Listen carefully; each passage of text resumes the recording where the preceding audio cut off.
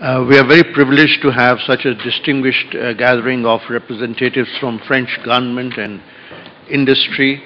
It's in keeping with the dynamic movement in Indo-French relations that has been seen in the last few years, and including in the field of energy, where France and India took the initiative in setting up the historic International Solar Alliance.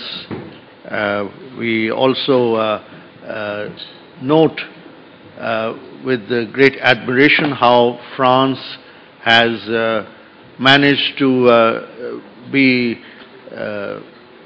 self-sufficient in energy through a large use of renewables, including nuclear, and of course their oil companies are well known, Total, and so. With these few words, may I request His Excellency Mr. Alexandre Ziegler to give his presentation.